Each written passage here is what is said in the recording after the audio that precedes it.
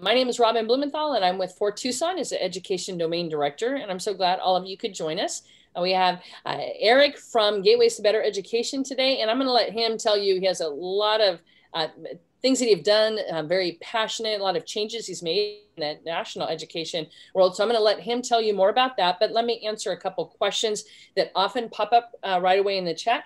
We will share a recording of this training that'll be available for about 2 weeks, and that will come out probably Monday, depending on how quick that gets generated from Zoom. Eric will also share the PDF of this PowerPoint and the article, which much of this information stems from. And then I will also within that share a certificate for those of you who need professional development hours and notifications. So other than that, I'm going to go ahead and pass it on to Eric. So you can go ahead and get started and tell us a little bit more about yourself and take it away.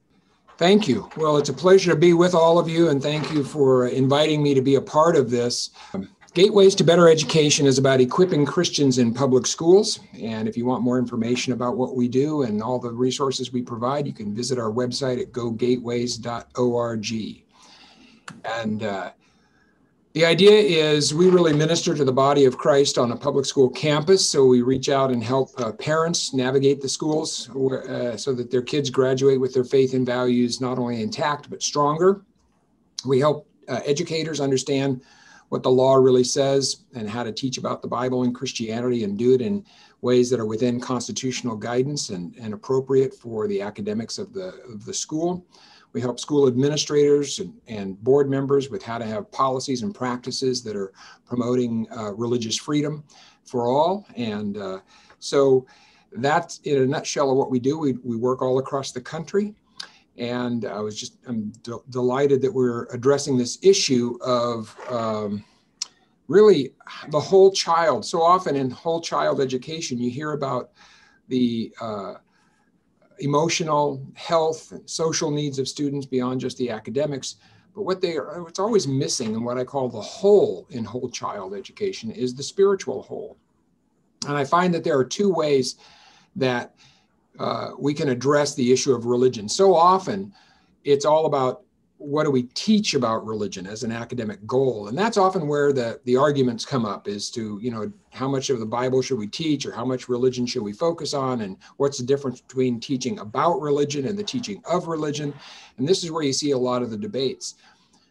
But what we're going to talk about today is engaging religion as an academic and behavioral asset for the classroom. And my argument is that if a school, because of a flawed view of the separation of church and state, does not welcome and affirm a student's religious background and make that something that's part of who they are in their learning, then they're really leaving an academic asset off the table.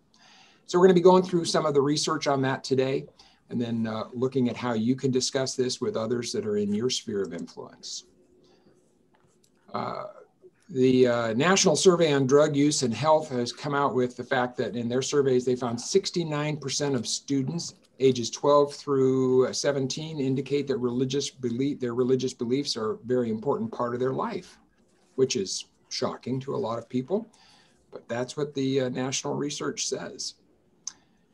So we can look at the academic asset aspects, and here's what one study found.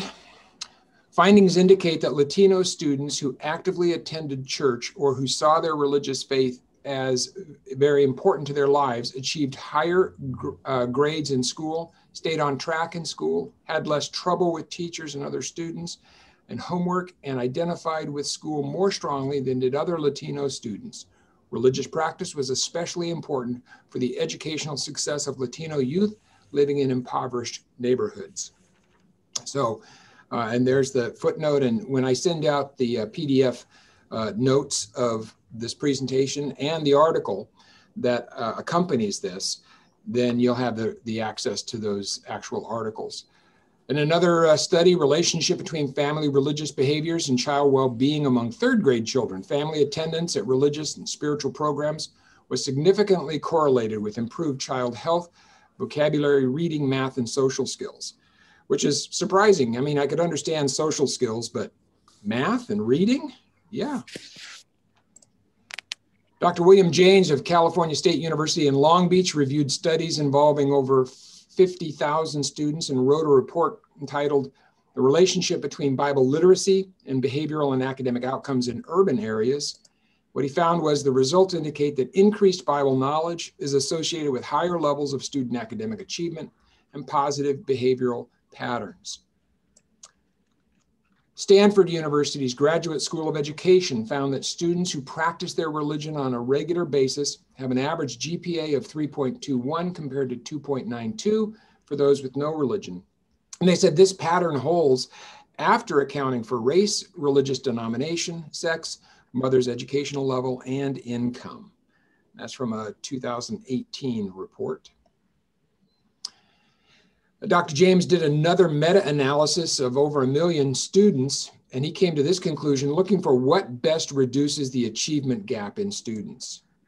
Of all the variables under study for their relationship with reducing the achievement gap, religious faith had the highest effect size for reducing the achievement gap. So again, just support that says when students have a religious background, that is helping them academically. And we also have studies showing it's helping them behaviorally. Our whole point then is a school can just make a more welcoming, affirming environment for them. That's not establishing a religion. That, to use current terminology, that's being culturally inclusive, culturally relevant. It's also supportive of college readiness. Two studies actually found any religious affiliation increased the odds of college enrollment compared to being unaffiliated. Also found religiosity during adolescence has a significant effect on total number of years of schooling attained.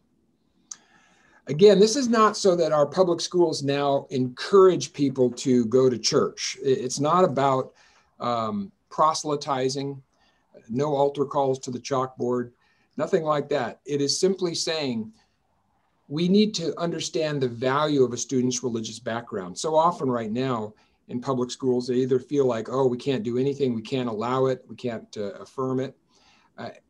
And so they just keep it out of the classroom. And all we're saying is engage students to connect their faith to their learning, affirm that it's a good thing in their lives when they express it, because it's going to help them in their academics, in their college readiness. Any questions so far? I know I'm kind of just going through this pretty fast, but I want to take a pause and just see if there are any questions. Feel free to unmute yourself and then ask me.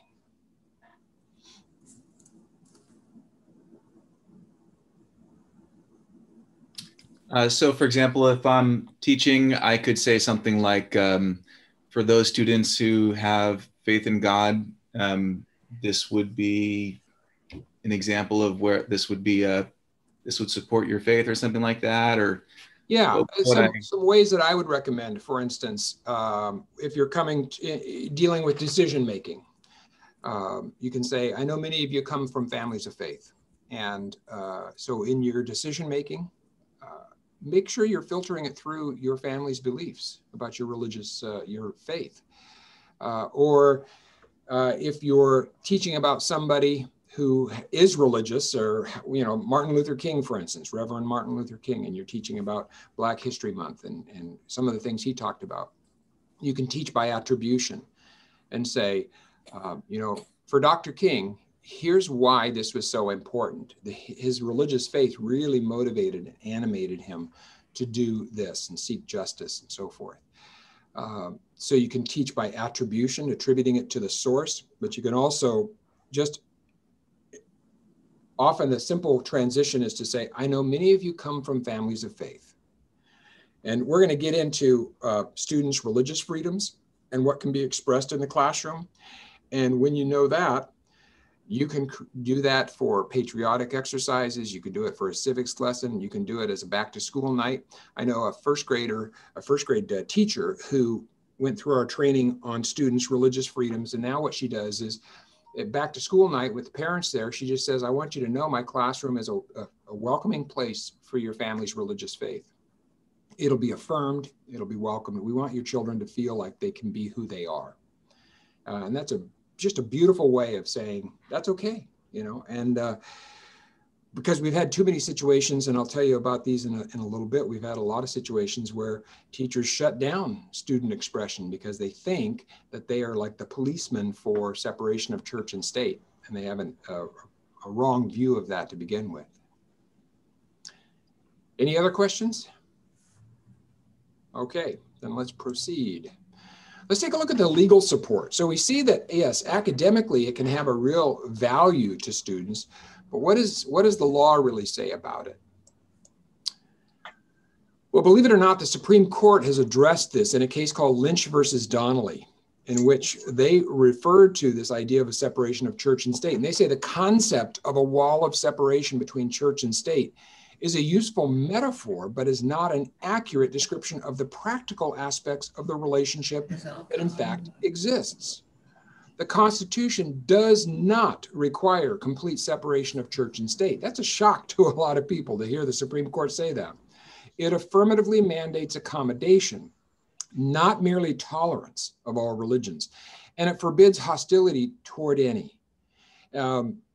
Anything less would require the callous indifference that was never intended by the Establishment Clause. So this idea that separation of church and state is just cast in stone, it really is not. And one of the things, I'm sorry, this is on a timer, so I'm going to pull back a little bit. One of the things I encourage people to do is simply get the word out that separation of church and state is not in the Constitution. It is something that we have referred to because of a letter from Jefferson. But I find that oftentimes the better way to talk about separation of church and state with people is to simply, well, first of all, point out the Supreme Court says it's not an accurate description of the relationship. Secondly, ask them, well, first, I'm not for the Church of America. I'm not suggesting that the clergy have any legislative authority over elected officials. And I don't want elected officials to have any ecclesiastical authority over our clergy. So there, yes, I agree, there should be a separation. But then you can ask them a simple question, practical question. What do you do when a church is on fire? Do we not call the fire department because that would be the state helping a place of worship? Or if a synagogue is vandalized, we don't want to call the police because that would be the state helping a place of worship.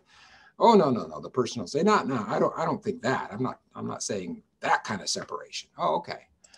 Well, what about the fact that our state academic standards expect us to teach about the Bible and Christianity and religious beliefs? And they're shocked sometimes to hear. Like here in California, the current state academic standards, this is not from 1950, this is right now. The current state academic standard says that students are to note the origins of Christianity and the Jewish messianic prophecies, the life and teachings of Jesus of Nazareth as described in the New Testament, and how the Apostle Paul helped define and spread Christian beliefs. So the state academic standards expect it. Courts, as we've seen, support it. Freedom of speech is protected. It's part of our history. It's part of our community. Are you saying we should censor all of this out of our history and our community and squash free speech? Well, no, I'm not for that. So what I find is when you unpack it, it helps people understand the reasons it's what separation of church and state really looks like. It's not this hard and fast, nothing can ever be talked about in public schools because of separation of church and state. But I find that a lot of school administrators shut down conversation about it by just throwing out the term separation of church and state. But when you unpack it, they realize, no, okay, it's not quite as clear and simple as I think it is. So understanding that separation of church and state isn't a real thing, that it is not supported by the Supreme Court, and that it has the practical outplaying of that in the community is much more complex than we want to think. I think it's also important that students understand the importance of religious freedom. And your colleagues need to understand this as well. Because so often we say, well, religious freedom is important because it's protected in the First Amendment. No, it's protected in the First Amendment because it's important. Even for people who are not religious, it still has value. And here's how you can talk about that to people. There's a great book, by the way, that I highly recommend from Luke Goodrich called Free to Believe. He's an attorney with the Becket Fund for Religious Freedom. Last year, he came out with this wonderful book. He really makes the argument for why religious freedom is so important to a society. And the first thing he points out is it's a benefit to society. It promotes diversity because not everybody has to be the same. It promotes harmony because we realize we all have to get along. And so we allow the others to have freedom just like we honor their freedom, they honor our freedom. And then there's tremendous social good that happens in the country because of it. Charities, homeless shelters, feeding the poor, hospitals, all kinds of things that people of faith are motivated by their faith to do. In fact, I saw one study that said that something like $1 trillion a year is contributed to America each year through charitable organizations. I don't mean $1 trillion in money. I mean $1 trillion in the goods and services that they provide. So it's a benefit to society, and I think everybody can agree to that.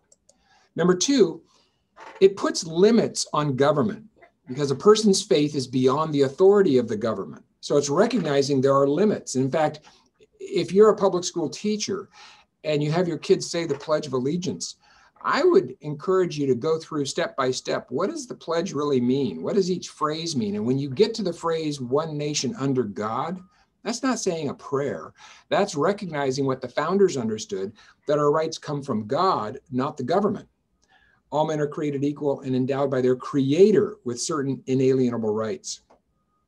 Because if the government gives you your rights, they can take it away. And this is why governments like North Korea and China, they don't want religious freedom because they don't want anybody to say there's something higher than the government that I'm answerable to.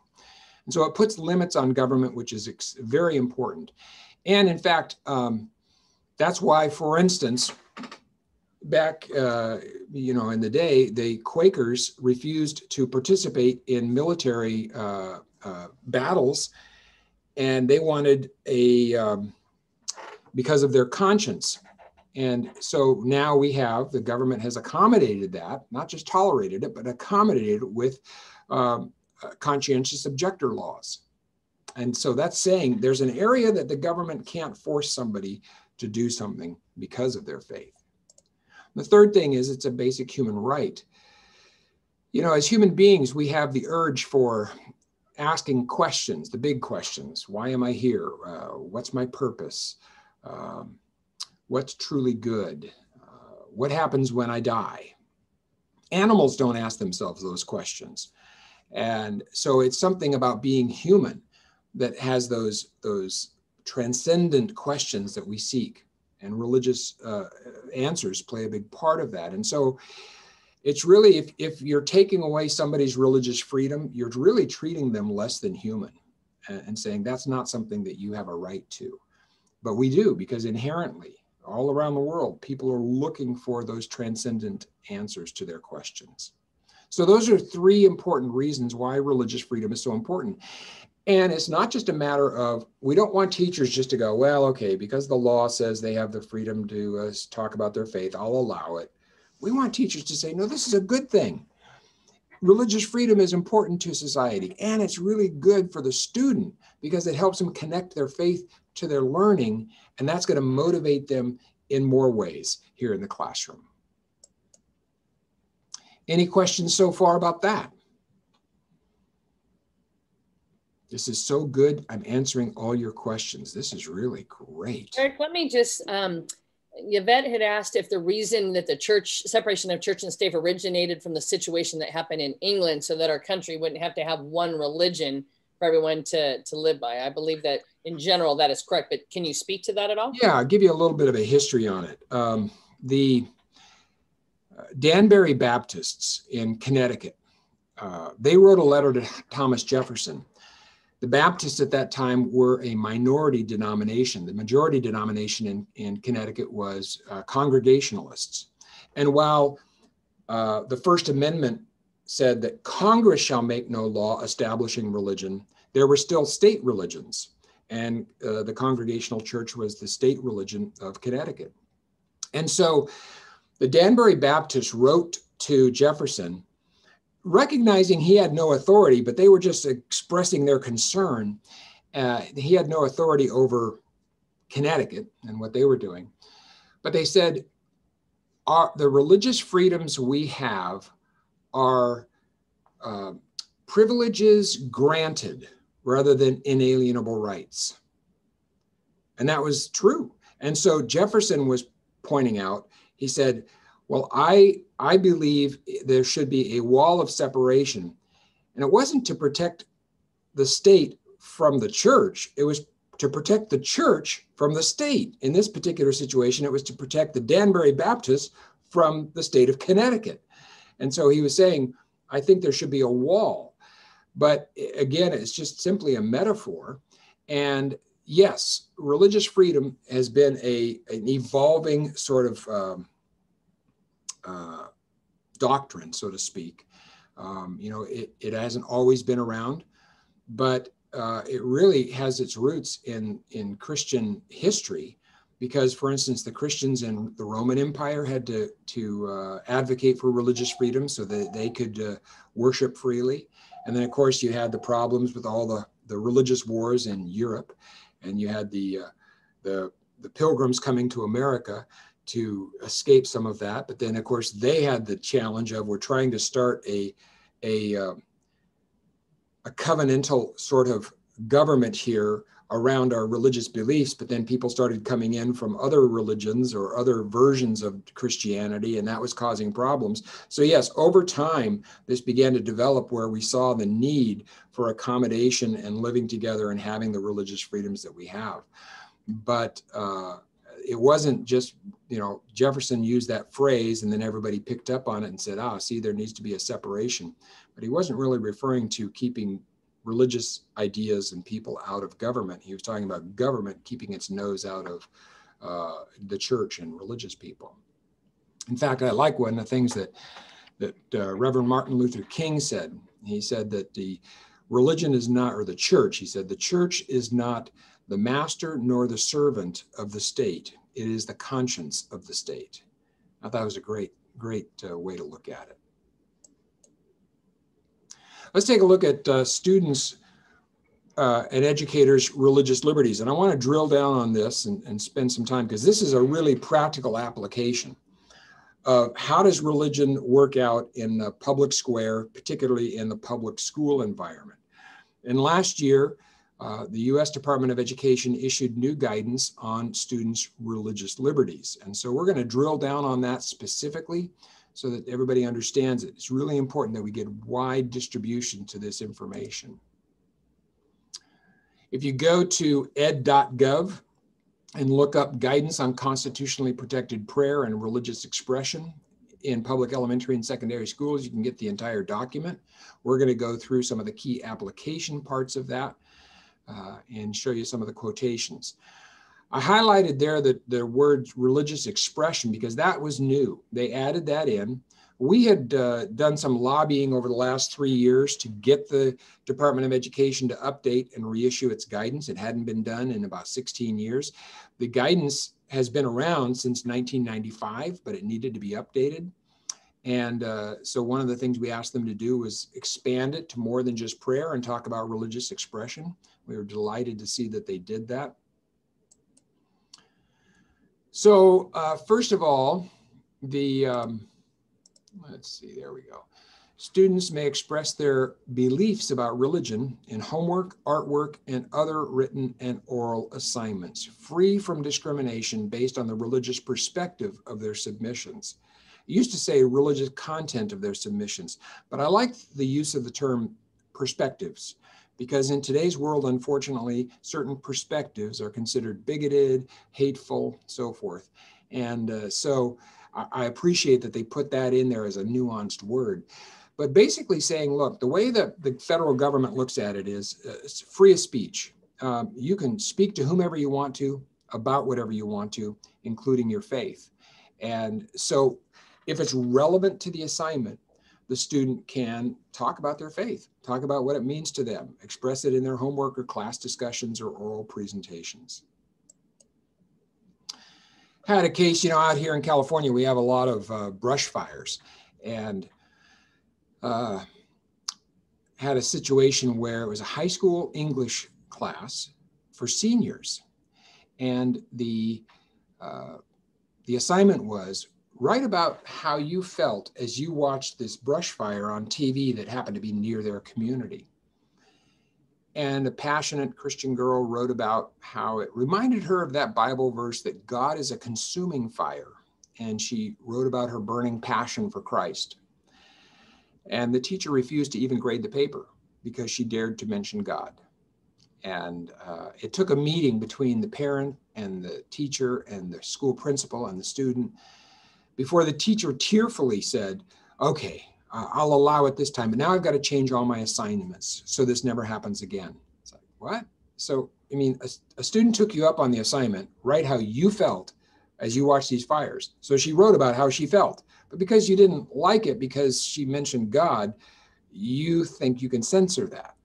But that's the problem when they don't understand that, no, the federal guidance, the federal laws support a teacher or a student in expressing their faith as it's appropriate to the assignment. Tell you about another case though here in California. This is where a teacher went through our training, and we do an online training for teachers on all the things you can do in a public school. And she knew that this is little Olivia. The assignment was do an oral report on a hero.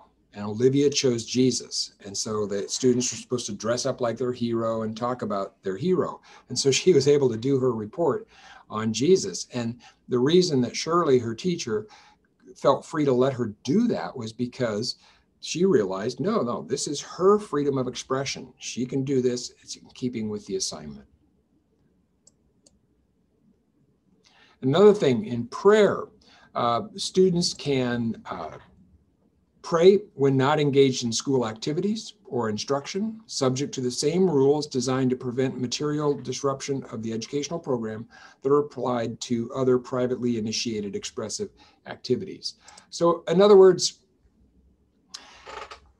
if you have free time, if, hey, you're done with the lesson, you got a few minutes before the bell rings for the next class, and you just say, hey, talk quietly among yourself, and a couple of students want to pray over something, that's totally up to them.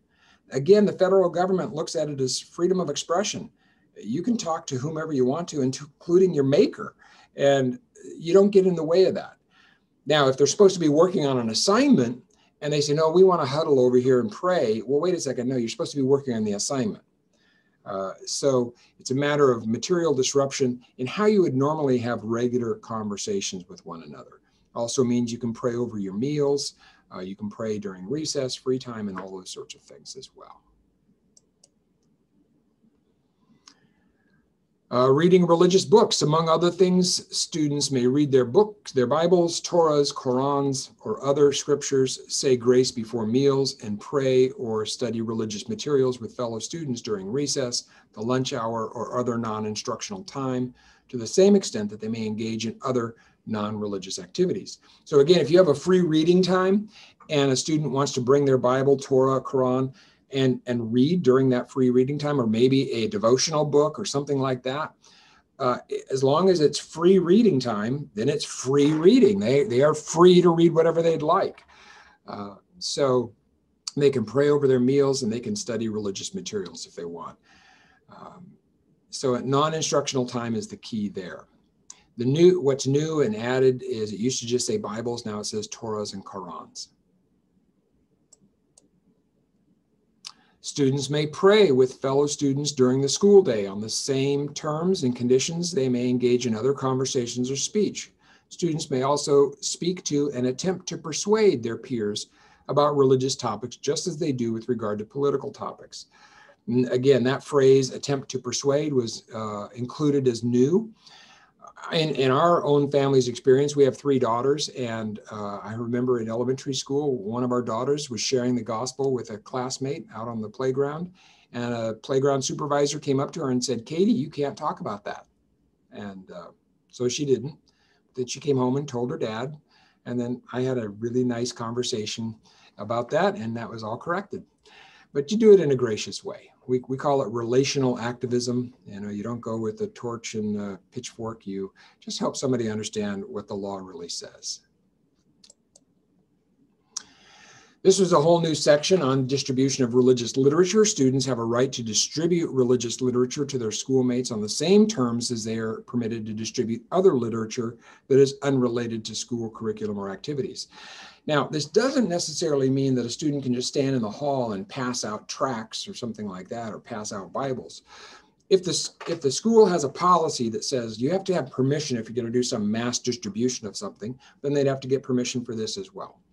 But if it means you want to give a Christmas card to a classmate, or you want to give a candy cane that has a scripture on it or something for Christmas, that the school should not get in the way of that. If the same way you can give them a birthday invitation, or you can pass a note to a classmate, or share a magazine or a cartoon or something with a classmate, they're not to get in the way of it just because it has a religious message to it. So they're permitted to distribute that in an equal basis. Eric, can I ask a question about that? If, in my understanding, correct me, is it if a school said, hey, nobody can hand out anything without approval, then, then they couldn't do that, right? But they could try to get approval. But the school, if it's going to allow approval of a flyer for a soccer club, should also then equally provide approval. Like, is there a kind of an, everybody's under the same rule, right? That's the idea, is treated equally, not discriminated against because of the content of what it's going to say, and unless it's obscene and, defamatory and that sort of thing. Yeah, exactly. Thank you. Clothing with religious messages. This was new. Schools may enjoy substantial discretion in adopting policies relating to student dress and school uniforms. Schools, however, may not single out religious attire in general or attire of a particular religion for prohibition or regulation. So if you can have messages, other messages, then you could wear a t-shirt with a message about your faith. This came up actually in, I think it was Mississippi or Missouri, just a couple of months ago, regarding a child, a third grader, who was, they all had to wear masks, and they were allowed to have messages on their masks. And so they had, both social messages as well as their favorite sports teams and that sort of thing. And so one little girl put a message on her mask that said, "Jesus loves me." And it was just about her. It wasn't about Jesus loves you, but that'd still be okay. But it was Jesus loves me. The principal made her take it off and said, "No, you can't wear that." And when the mom complained and said, "Wait a second, you allow other messages, so why are you singling this one out?" They actually went back retroactively and changed the regulation to say you can't wear religious messages. Well, that goes against exactly what the Department of Education said. You cannot single out a religious message on a piece of clothing. And so they are being contacted by a legal organization to let them know that actually, no, they're violating the students' freedom of religious expression. See you at the pole, those kinds of prayer gatherings. Students may organize prayer groups and religious clubs and see you at the pole gatherings before school to the same extent that students are permitted to organize other non-curricular student activities, activity groups. So again, a lot of students participate in a See You at the Pole event, and if they're allowed to also meet before school for anything else, then they can't be denied that just because they're going to be praying. And in my opinion, if you're going to have high school or junior high students want to pray together, who would want to discourage that? I mean, my goodness, that can only be a positive thing. Whether you're a believer or not, to have students gather and take their religious faith seriously, I think that's important. And to clarify on that, a teacher, talk about the teacher's role, if you would, in that. It's best, I recommend that teachers not participate, that they stand, if they want to be supportive, they stand back. They don't actually engage in the prayer. They stand back to be supportive. However, technically, if they wanted to, if it is before contract time, then you're okay. It's when you're on the clock, you're recognized as a teacher. And in fact, you might even say to the students, "I'm here as Mr. Smith. I'm not here as your teacher," if it's before school and you're not on the clock. It says such groups must be given the same access to school facilities for assembling as given to other non-curricular groups without discrimination because of the religious perspective of their expression. Now let's take a look at some of the religious freedoms of teachers, because the guidance goes into that as well, and it's important for you to understand it. When acting in their official capacities as representatives of the state, teachers, school administrators, and other school personnel are prohibited by the First Amendment from encouraging or discouraging prayer and from actively participating in such activity with students. However, teachers may take part in religious activities where the overall context makes clear that they're not participating in their official capacities. So obviously, if you're off the clock, that's when it really seems, and that's when you're clearly on your own. In fact, the courts have said, even if you're leading a religious club on campus, but you're doing it after your contract time, you're free to do that. And so that's the key for teachers, is contract time. Teachers may also take part in religious activities such as prayer even during their workday at a time when it is permissible to engage in other private conduct, such as making a personal telephone call. Before school or during lunch, for example, teachers may meet with other teachers for prayer or Bible study to the same extent that they may engage in other conversation or non-religious activities. Similarly, teachers may participate in their personal capacity in privately sponsored baccalaureate ceremonies or similar events. Again, if you attend a baccalaureate service and you're going to be one of the speakers, or you want to open in prayer, you're not there on contract time. You're there as a citizen, and it's perfectly fine for you to do that. And again, if you are in the lunch lounge and you're talking, the teacher's lounge, and you're talking about your faith, you can do that in the same way you talk about your favorite sports team. You want to talk about who won the game on Sunday, you can talk about what you learned in church on Sunday. Those are private conversations by consenting adults. And so that is perfectly acceptable to do. Now, they also added new information on teaching about religion. And this is helpful because a lot of times people are hesitant to teach about religion because, again, the flawed view of the separation of church and state. But there it says, public schools may not provide religious instruction, but they may teach about religion. And when they say provide religious instruction, they mean it's not Sunday school, it's not catechism, you're not proselytizing, but you're teaching about the religion. For example, philosophical questions concerning religion, the history of religion, comparative religion, the Bible or other religious teachings as literature, and the role of religion in the history of the United States and other countries are all permissible public school subjects. And so you should not hesitate. If you're going to be teaching something that has relevant significance to the academic topic and it's religious in nature, you can teach all about that. Again, I recommend that you do that by what we call attribution. This person in history, here's what he believed or she believed, and this is what motivated them to do what they did. And that is a great arm's length way of addressing the topic. Goes on to say, similarly, it is permissible to consider religious influences on philosophy, art, music, literature, and social studies. And in our webinar that we do for communities, we have a whole section on inclusion strategies where we say, how does this work in my classroom? And we go across the curriculum and up and down the grade levels, and we talk about different ideas for how to appropriately teach about the Bible and Christianity as it relates to your academic topic, and do it all within constitutional boundaries. Eric, we have a question. Caroline has a question. Sure. And actually, I'm sorry, Eric, it has to do with the slide that you were talking about before this one. This one. With attribution.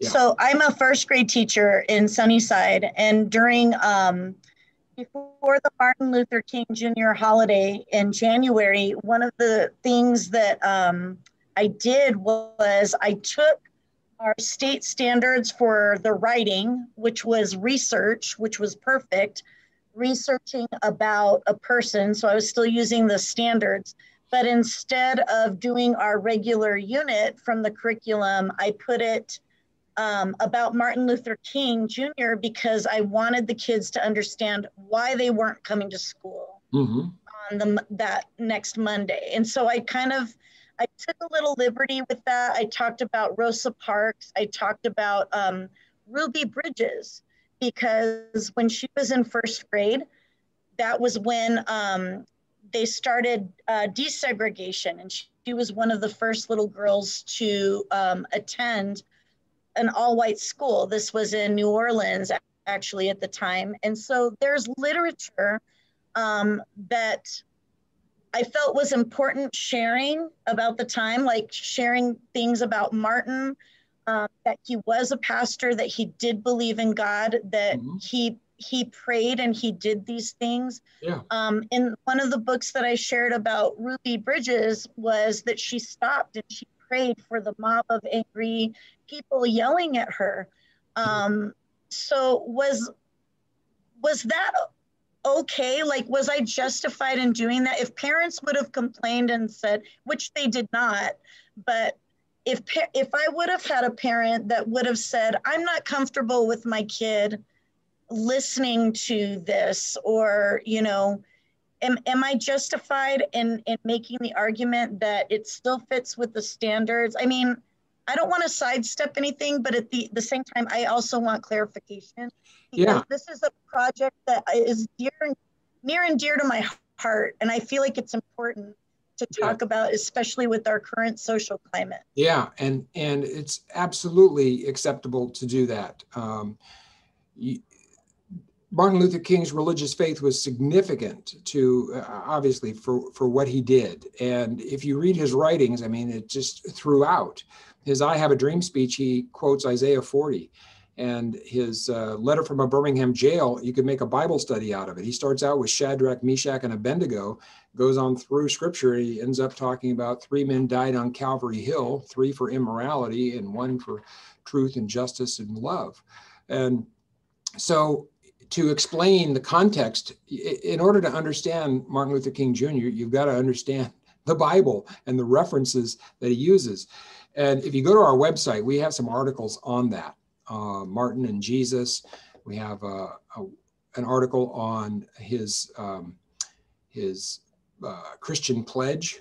He actually made his people who were protesting who was participating in his protests, had to take a pledge that they would pray for those that opposed them, that they would act like Jesus in their encounters with them.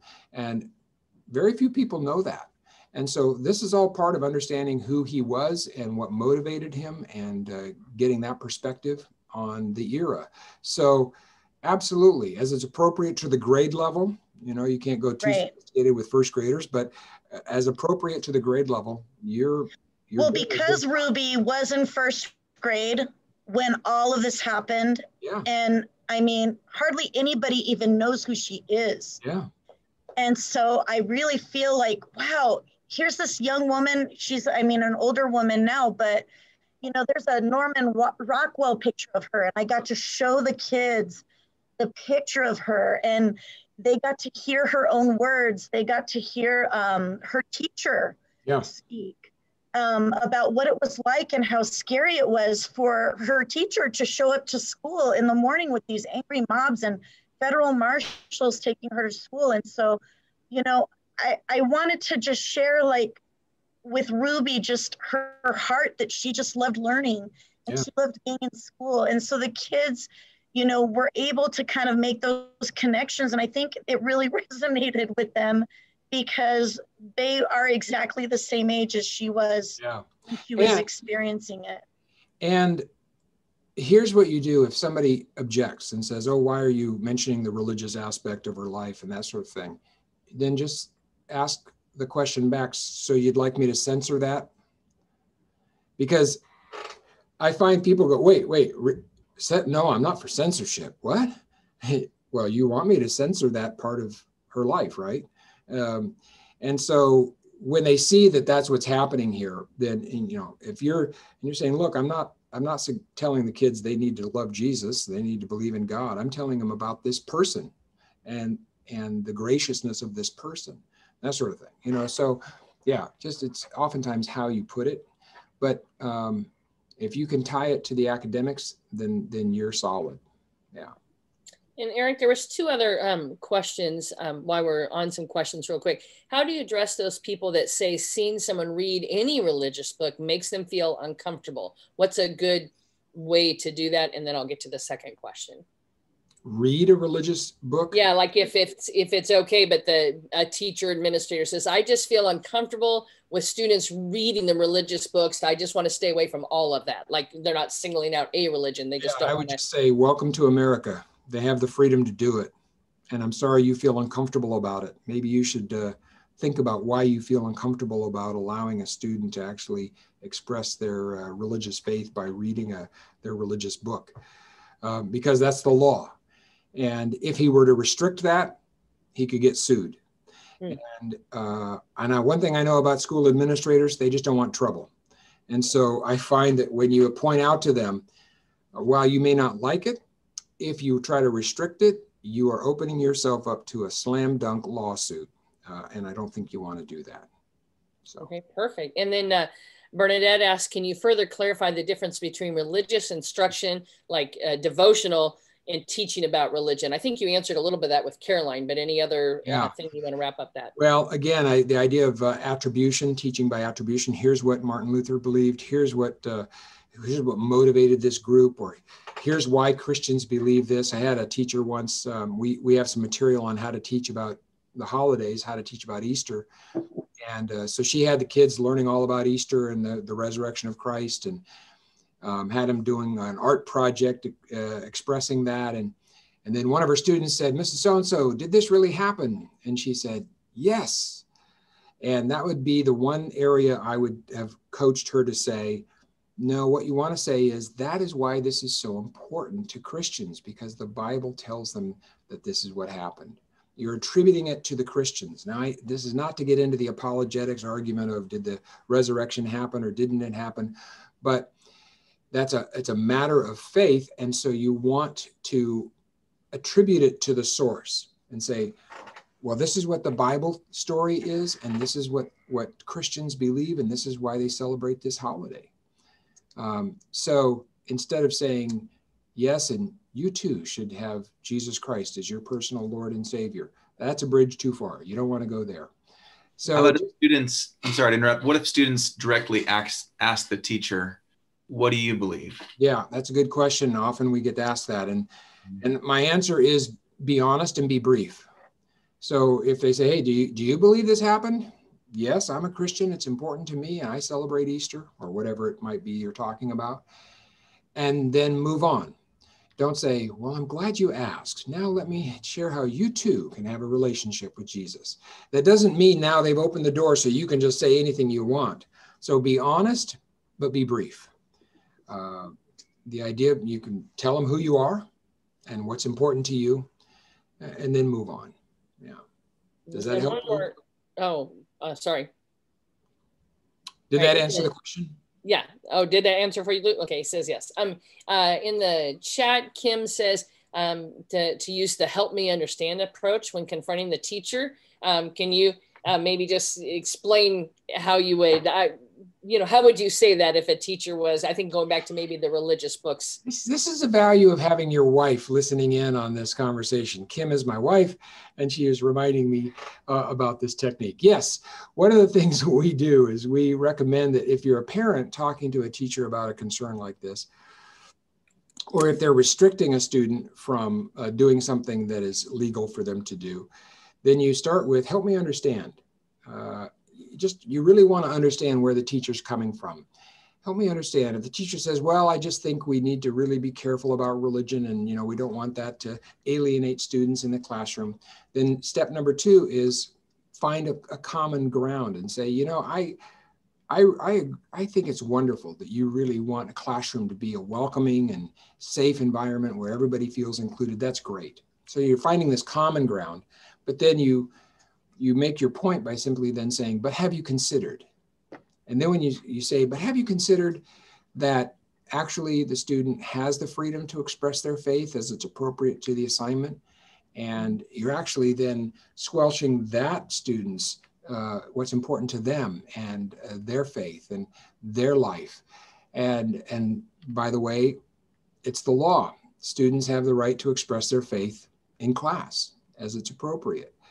So, and then you could say, you know, I think you might find this helpful, and actually give them the Department of Education's guidance. We found that when parents take that approach of help me understand, finding common ground to agree on, and then, but have you considered, and you move them in the direction you want them to understand, that teachers oftentimes come back thanking you because they didn't realize this. They were doing something based on a false assumption, and they're appreciative of it.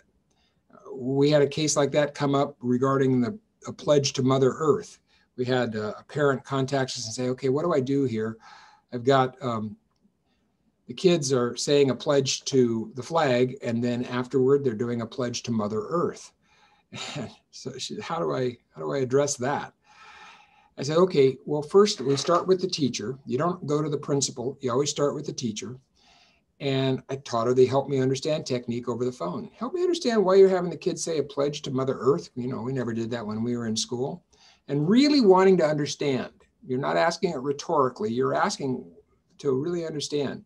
And then the teacher said, well, you know, we're learning about the environment and ecology and not littering and that sort of thing.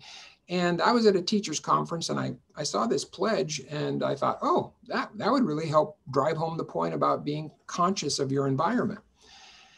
And the teacher said, oh, okay, well, you know, I really appreciate that you want the kids to be aware of their environment, not litter, and really have that ingrained in them. That's wonderful. I totally agree with that.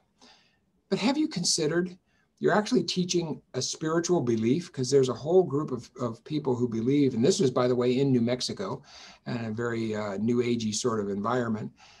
There's a whole group of people who believe that the earth is a spirit, the Gaia, and it can hear us, and it appreciates the pledges that we give to it, and that sort of thing. The teacher was shocked. Oh no, I had no idea. I don't want to teach that.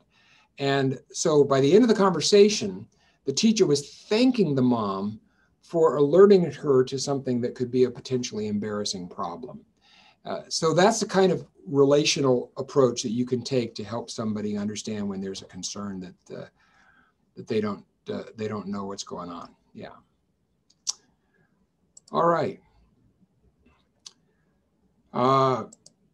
Let's move on here. Then it also says, although public schools may teach about religious holidays, including their religious aspects, and may celebrate the secular aspects of the holiday, schools may not observe holidays as religious events or promote such observance by students. So there's no problem teaching about a religious holiday. For instance, Christmas is coming up, or well, we've got Easter coming up. So let's think about that. It's important for students to understand our culture, to understand what are people celebrating with Easter. Well, here's what Christians believe. And then you can explain the story, death and resurrection of Christ.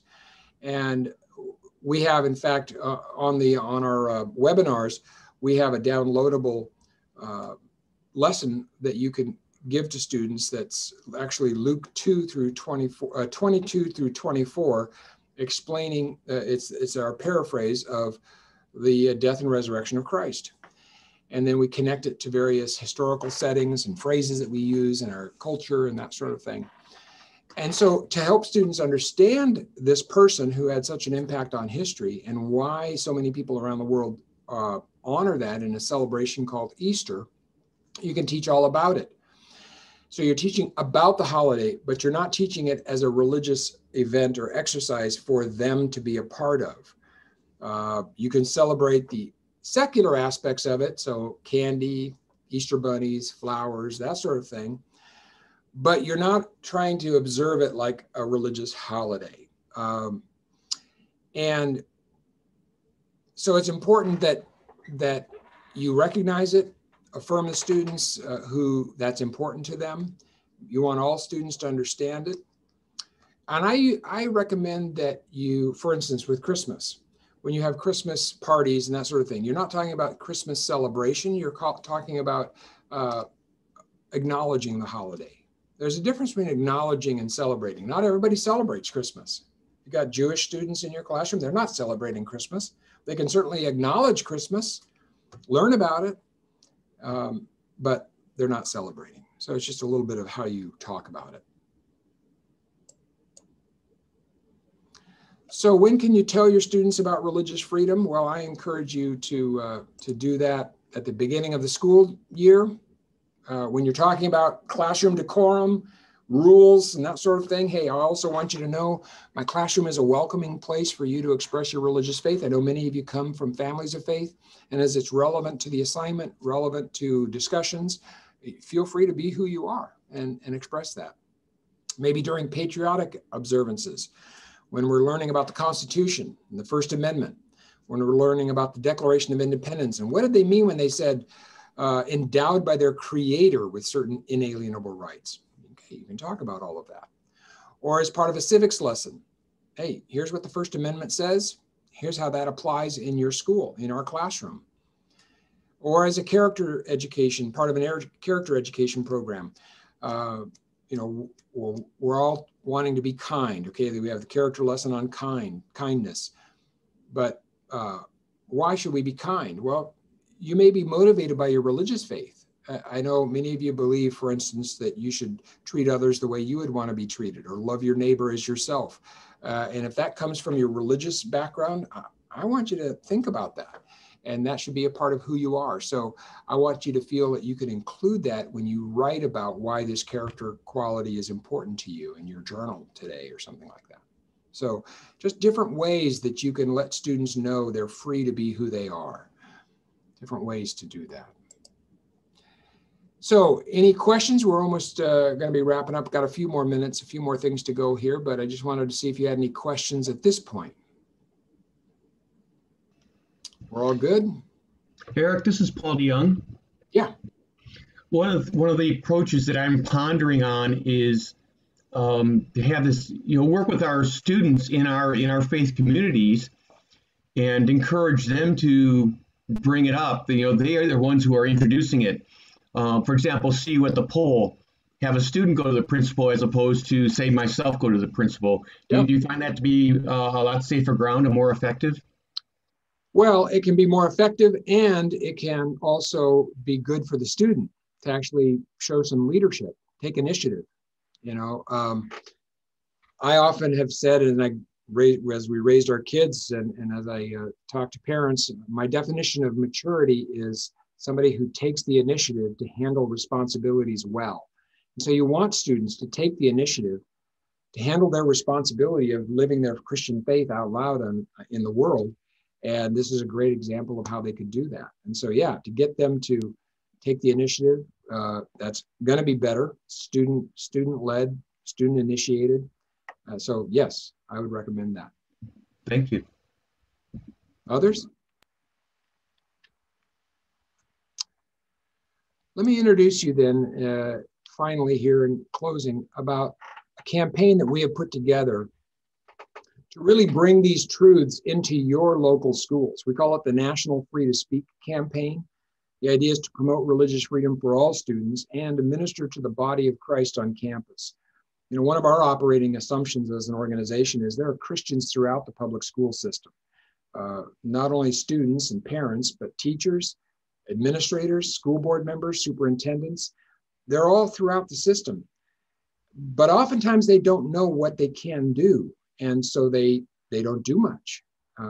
And so we, as I like to say, we help set the captives free because they're bound up in their misconceptions and lack of information about what they can do and how to do it appropriately. And so we want them working together. Campus ministries that are working in those schools, whether it's Good News Clubs for elementary schools after school, or whether it's Fellowship of Christian Athletes for high school students. We want the body of Christ to work together on a campus. And so the National Free to Speak campaign is working in 5 key areas. I want to explain this to you because I'd love to bring this into your community and really help you minister to the body of Christ on your campuses. First of all, we work with churches. Obviously, that's where the body of Christ is most assembled on Sundays, but we want to help minister Monday through Friday to that same group of people as they're out in the community and specifically in schools.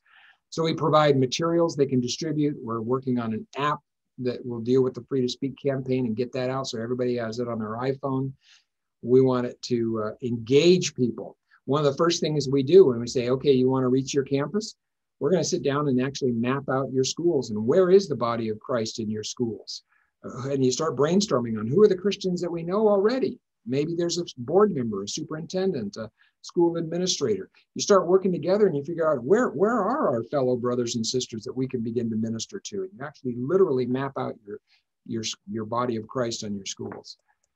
The second thing is we provide a live webinar for parents and for educators. And the nice thing about doing this, we used to do them in person, of course, before COVID. The nice thing of doing about it virtually is that you're going to get broader participation. And we've, educators, when we would do it for educators, the educator seminar, they, of course, didn't feel as comfortable with parents being there because they're sitting at the table learning about all the things they should be doing. Parents looking at them saying, yeah, how come you're not doing this? So we would make it exclusively for educators. But now as a virtual event, parents can join in as well. So now parents are learning all the things that can happen in their schools as well. And then we do keeping their faith in public schools is a webinar for specifically for parents, but of course, grandparents or teachers, anybody can join the call. And there we talk about how to navigate the public schools so that your children come out stronger on the other end, not weaker, where they learn how to be discerning about what they're learning, how to have conversations with teachers when there's a concern and that sort of thing. So we give them all the strategies that way. And we give the educators the resources for how to teach about students' religious freedoms in the classroom. Then we also give teachers all the resources they need on how to teach about the Bible and Christianity and the good that the Bible and Christianity have done for the world. So often, as I like to say, too many times students only learn about Christianity by studying the Crusades, the Inquisitions, and the Salem witch trials. And they don't learn about all the other good things that Christianity and the Bible have brought to the world. And so we show different ways to do that and how to do that appropriately as it aligns with your state's academic standards. So we customize this for your state's academic standards. The other thing is we've teamed up with the Alliance Defending Freedom. If you're not familiar with them, they're an international religious freedom organization. They're based in Scottsdale, and they have affiliates all over the country. And they have agreed that when you bring the campaign into your community, you can give us all the names and addresses of the school officials in your community, from administrators, school board members, superintendents. They will send a 6-page personalized letter to each of those people, explaining in a Q&A format, here's, can students do this? Can teachers do that? And then they go through all the case law. It's personalized. It lets them know, that, hey, we care about you. We care about the condition of your schools and the freedoms that teachers and students have. And so we get that blanketed to all the school administrators. Then we have a model school board policy for school board members. And this is an easy sell because it's basically saying the Department of Education, the federal government, has come out with guidance on students and teachers' religious freedoms. You don't want lawsuits. You don't want problems. Just adopt a policy that aligns with the Department of Education's guidance. This is not a policy about promoting Christianity or anything like that. It's strictly about broad religious freedoms on your campuses, but it brings clarity. And one of the things in the policy is that annually, that information will be distributed to parents, staff, and students so that everybody understands this. Because as I travel the country and I always ask teachers, hey, have you ever heard of the guidance from the Department of Education? Because it's been around since 1995. And boy, it's just crickets in the room. They've never heard of it. And so we want to make sure that schools are distributing this information each year so that everybody understands it. And then finally, campus ministries. You've got campus ministries already there, whether it's for the elementary students or the junior high or high school students. And we don't want them just to be silos of excellence. We want to help them be more fulfilling. And so when we do a live presentation in your community, our live webinars, then we highlight the ministries that are already there working and saying, hey, if you're not already connected with them and supportive of them and engaged with them, we want you to be. And we will do shout outs to them. We will give links to their materials, and we want people to get engaged with them, because we want those students in those campus ministries, when they understand their religious freedoms, then we also have a program where it's a 30-day live your faith out loud on campus. So now that you know what your religious freedoms are, what can you do the next 30 days to, maybe it's included in a homework assignment, an art project, share the gospel with a friend, an oral presentation, maybe just during a class discussion, you bring up some point that intersects with your faith that's relevant to the academic topic or the discussion on hand. And so they take this challenge, and then they survey the students every week to see, hey, has anybody done anything? And they share testimonies of what they've done. And then at the end of the 30 days, we survey the youth leader and say, have you been able to move the needle from doing nothing to doing something in the schools? And imagine if, you know, somebody's in this campus club and they're being given this challenge, and then they go to Mrs. Smith's history class and she gives a civics lesson on students' religious freedoms and says, hey, I just want you to know you're welcome to include your faith in your work here as it's appropriate to the subject matter. All of a sudden, Johnny's going to say, wait a second, you mean I can do this and I won't get in trouble? Okay, I'm going to do it. And so we want the body of Christ working together on that campus. And so this campaign, we can bring into your community. And we're looking for people who we're calling advocates. And if you want to be an advocate for this in your community, please give our toll-free number a call and just say, hey, I participated in this webinar that Eric put together and would love to find out more about becoming an advocate. We have materials we can send you on that. We have somebody here on our team who is focused on coaching advocates on how to bring this into their communities. But it's a great way to really saturate public schools with religious freedom, and then specifically helping the Christians who are on those campuses to be an influence where they are. So with that, I am going to close up and pass it back to Robin, but thank you so much. And again, I encourage you to utilize the religious freedoms that students have, that teachers have, because it is an academic asset. It is a behavioral asset. It is addressing what we call the whole and whole child education, the spiritual whole that's not being addressed, but is so important to schools, and schools will benefit and students will benefit because of it. All right. Yeah, thank you, Eric. I think that was great. I learned so much. And I also wanted to say there was one question that you addressed a little bit, but somebody was saying if they're a substitute teacher, so you know all this, let's say you get all this down, but you come in and you don't have that relationship, which sometimes can be the flag, the red flag thing. How would you suggest that a substitute teacher, if it was around a holiday, there was a legitimate, you know, something that was a fairly easy segue, how might you address they deal with that? Well, you know, a lot of times for substitutes, you're given very specific things you're supposed to be doing, giving this test, monitoring this, teaching about this. And so you might not have the leeway.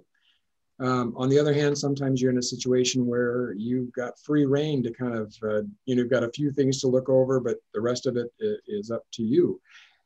And as it is appropriate, if you can connect it to the academics, if you can connect it to something that's appropriate for the learning environment, then feel free to do that. Again, you know, here I use the analogy of speed limits. If the speed limit is 65 miles an hour on your roads, then I'm not asking you to go 80. I'm not even asking you to go 66. Go 65. But as I tell teachers, you know, some of you are going 30, and some of you are even afraid to get on the freeway because you don't know what you can and can't do. And so all I'm trying to do is say, you have the laws, you have the academic standards, you have that freedom. Make sure that you're staying within the limits, that you're not pushing it, and focus on things that are substantive rather than symbolic. Give you an example. Heard a teacher once talking about how when any of her students answer a question correctly in class, she says, hallelujah. And the reason she does that is because she knows that one day they're going to ask her, what does hallelujah mean? And then she'll have a chance to share with them about her faith. It's like, okay, that's interesting, but what does that have to do with your academic subject you're teaching? Why don't you teach, you know, if you're teaching English, teach about how the Bible and Christianity has had an influence on literature. If you're studying civics, talk about it in civics and so forth. So there are ways you can do it. You know, if you're having all the kids say the Pledge of Allegiance, teach them why we say one nation under God and what that, how important that was to the founders to understand that God gave us our rights, not the government. So we sometimes think very Christianly. And so as a substitute teacher, you may think, well, I'm going to just leave some tracts here for the student, or I'm going to bring my Bible and put it on the desk, or, you know, I'll figure out if I can pray with this student. No, keep it academic, keep it professional, and figure out a way that's appropriate to the season, to the academics, that you could talk about that. But yeah, and that's, you know, great answer. I think what we should all do. All right. Is there other questions? I like someone, your speed analogy. Someone said in the chat, yeah, I'm close to 0 on the freeway because of my concern. And Eric, my guess is you probably find, my experience with Christian educators is they're closer to 0 than they are to 75. The Yes. Christians, now the rest of the world seems to be closer to 75, like, but I find that Christians don't take the liberties they have more often than not. Yeah, that's true. They're overly cautious. They assume that what they're doing is either inappropriate or they'll get in trouble for it. And so when you're doing something that aligns with your state's academic standards, for instance, you know, here in California, as I mentioned earlier, the standard actually says that students are to read the Bible. In the 7th grade, there's actually a statement about through reading biblical literature, students will learn about the life and teachings of Jesus. Okay, so they're supposed to read biblical literature. I would say to teachers, don't photocopy your Bible and hand it out to students.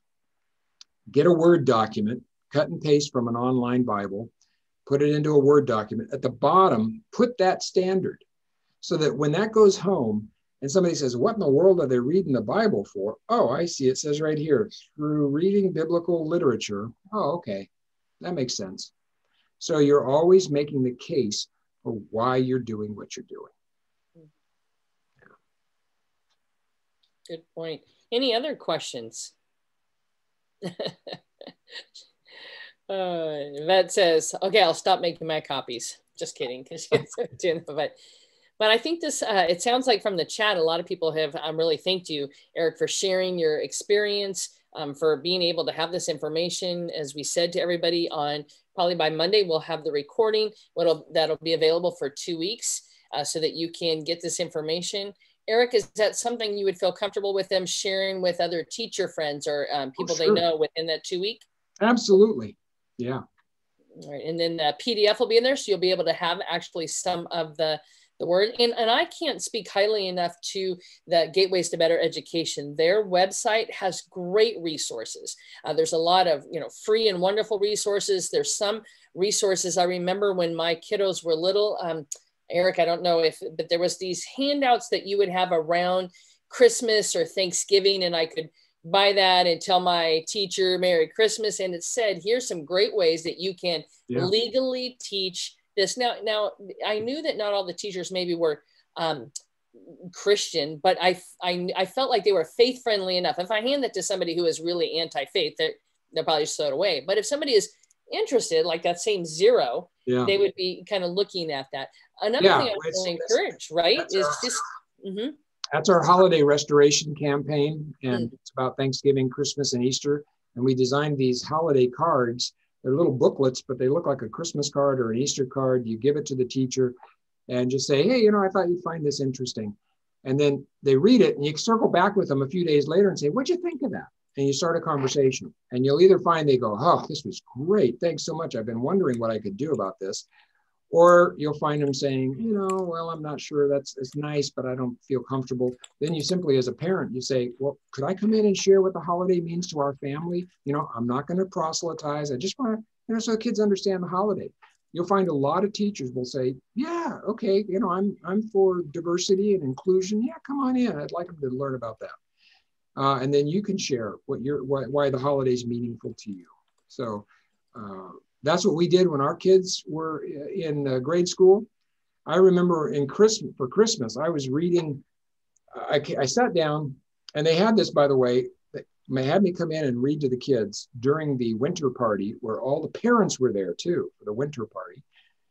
And I brought my Bible, and then I brought a children's book of the Luke 2 story.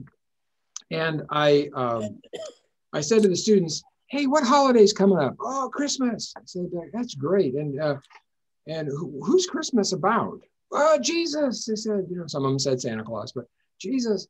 Okay. And I said, well, here's a book about that tells the story, but and what's the name of this book? Oh, it's the Bible.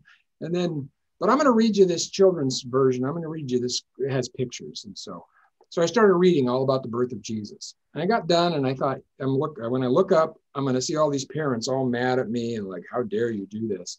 And instead I look up and I realized, I'm thinking I'm the only Christian, my wife and I are the only Christians in this classroom, half the class, and they're all just going, hey. So sometimes when you step out a little bit and you think, oh, nobody's going to join me in this, you find, no, actually a lot of people are really appreciative of it. Mm-hmm.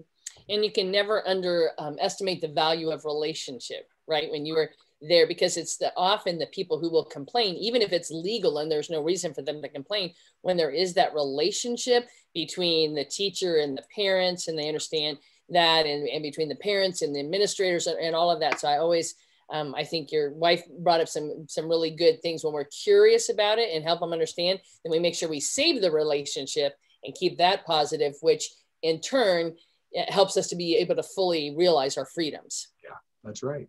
We call it relational activism. There's a time and a place for politics, obviously. There's a time and a place for legal action if necessary.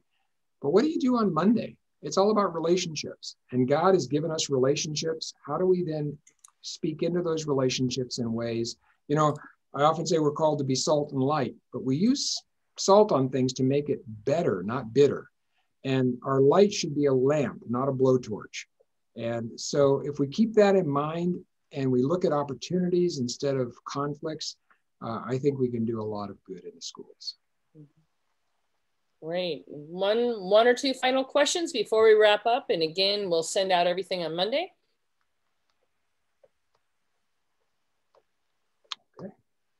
All right. Well, Eric, thank you again for being here today, for giving up your time, for what the work you've done in this area.